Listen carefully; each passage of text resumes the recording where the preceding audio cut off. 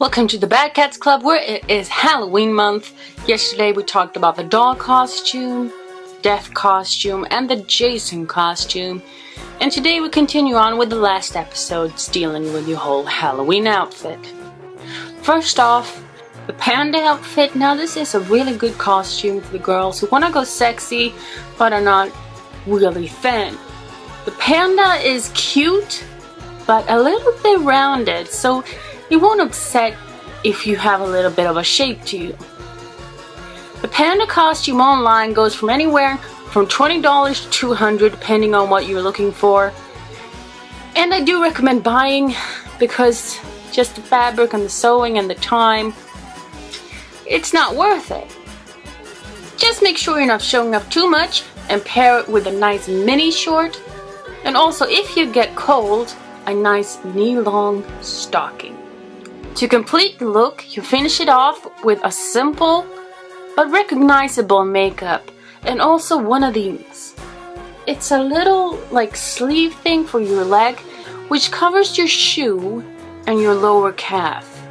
But it really does make for a good, nice finished look. And these are super easy to make.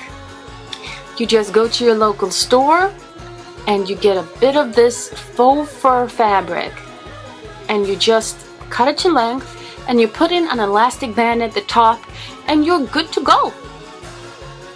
Now the zombie costume is super easy. You just get a pair of old PJs that you don't need anymore and you rip it and you cut it in nice places and you smear that with some fake blood. Now fake blood, you can absolutely buy that, but it's also super easy to do yourself. You just get 1 part water, 1 part flowers, and you mix that up real well. And you put it on the stove and you let it simmer until it's a nice thickness that you like. And then you just add red food dye. Now, what a lot of people do wrong is they make the blood too light. You want it nice and dark for a creepy, realistic look. You smear that whatever you ripped your clothes, maybe even on your skin and on your legs. Pair that with a simple but good zombie makeup and you are good to go.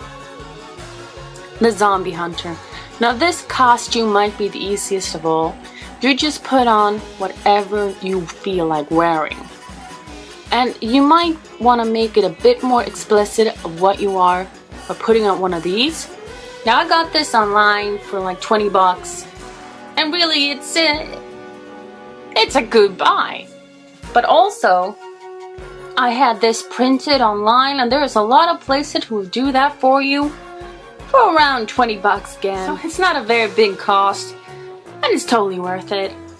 And if any of these shirts are not for you, just pair that with a really nice zombie ear necklace a la Walking Dead and people will know what you are. Now, you can buy these already ready-made online, but also you can go down to your local store and get some fake ears. Just thread them on a string. Or if you don't even want to do that, you can just make them yourself out of hobby clay and thread those on and you're good to go.